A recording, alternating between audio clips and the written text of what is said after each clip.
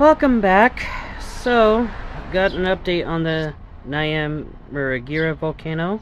The lava flow is continuing on the west flank, and it's been officially confirmed by the OVG, or Volcanic Observatory of Goma. I'm not going to try to pronounce that in French. Anyways, the effusive eruption continues at the volcano and remains essentially unchanged at elevated levels.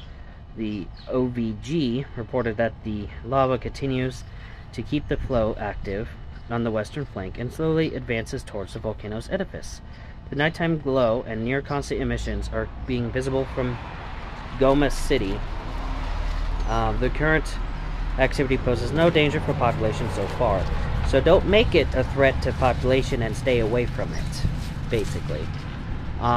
But outside of that, that's about it. Stay safe out there. See you in the next video. Bye.